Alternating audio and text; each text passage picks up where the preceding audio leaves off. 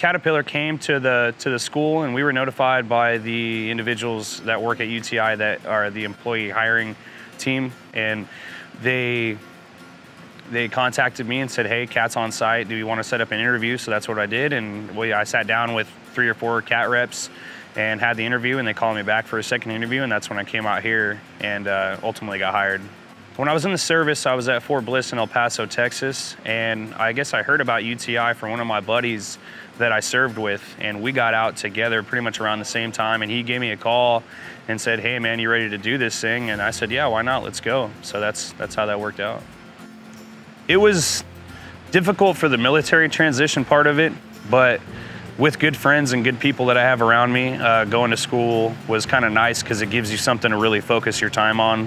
What made me decide to join this field is that the diesel isn't going anywhere. It's an extremely reliable market, and it's, we use it for just about everything, and it's not going anywhere, especially power generation and stuff like that. We're always going to need power, and that's kind of why I got into it.